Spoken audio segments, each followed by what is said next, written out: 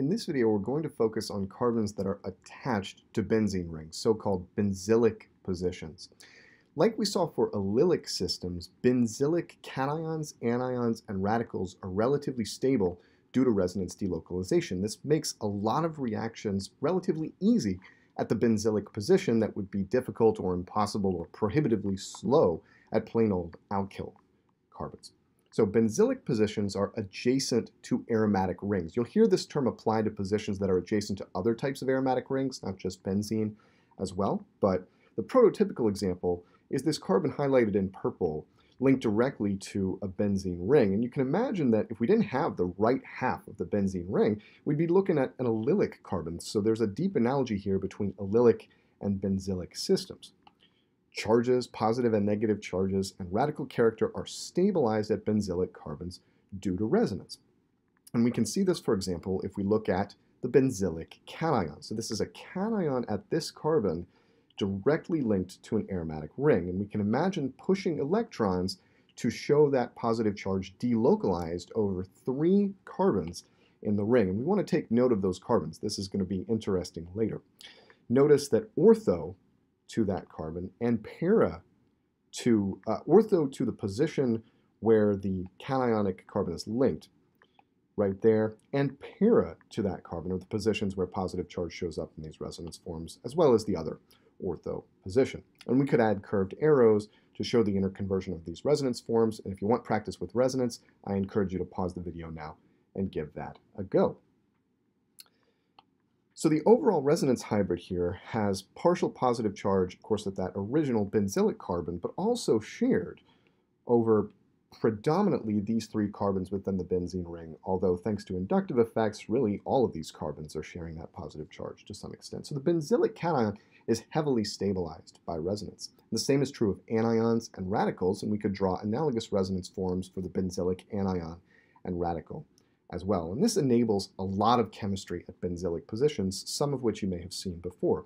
For example, radical bromination. If we treat a compound like this with N-bromosuccinimide, which is a source of bromine radicals, we get selective bromination at this benzylic position. Notice there's an H here that's implied that gets replaced with a bromine selectively, and bromine doesn't show up anywhere else in the product, because the allylic radical intermediate here is relatively stable relative to the other possible alkyl radicals.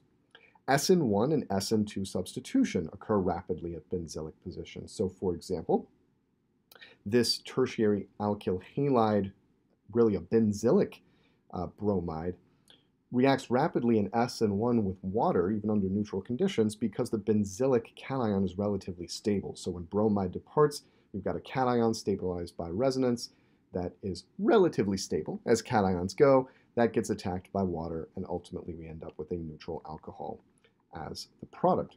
Here's an example of an SN2 reaction of benzyl bromide, where this carbon is relatively electrophilic as a result of the stabilization of positive charge at that position. And so hydroxide anion can pretty easily come in and displace bromide in an SN2 elementary step to give benzyl alcohol quite rapidly.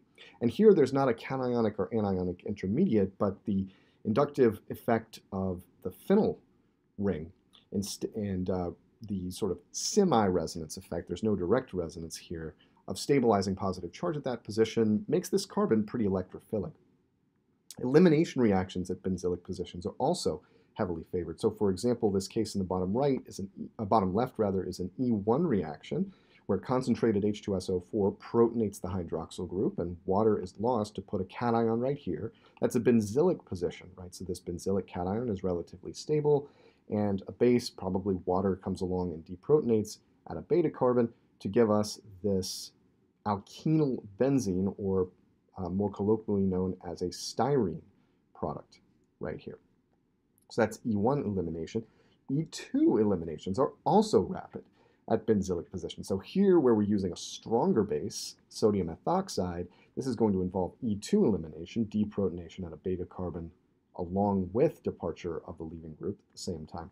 And this leads to a similar styrene product via an E2 mechanism now, rather than E1. So overall, benzylic positions are generally activated towards all kinds of reactions involving cations, anions, and radicals.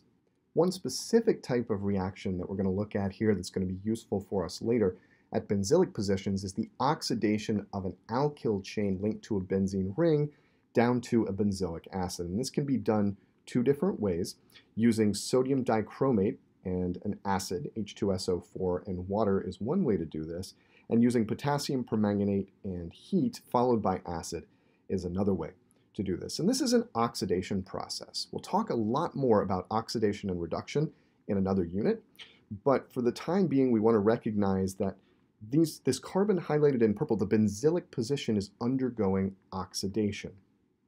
We know that because CH bonds at that benzylic position, which are implied, are being replaced with CO bonds in this carboxyl group in the product. These conditions, by the way, are collectively known as Jones conditions or the Jones oxidation. We'll see these conditions again in the course in a different context, not involving aromatic rings as well. So this is an oxidation process. We know that because CH bonds in the starting material are replaced with CO bonds in the product, and we'll have a lot more to say about why this constitutes oxidation later in the course. Suffice it to say now, the electron density at that carbon has gone down as a result of the replacement of CH bonds with CO bonds. And a similar thing is happening in the bottom case. Now, one thing that's remarkable about this reaction is that the length of this alkyl chain actually doesn't matter as long as we have hydrogens at the benzylic carbon. So as long as you've got a CH2 group at that benzylic carbon, this reaction works pretty much regardless of what shows up on the other side of that benzylic CH2 group. So it's a pretty remarkable reaction that we're going to take advantage of later when we're looking at the synthesis of substituted benzenes.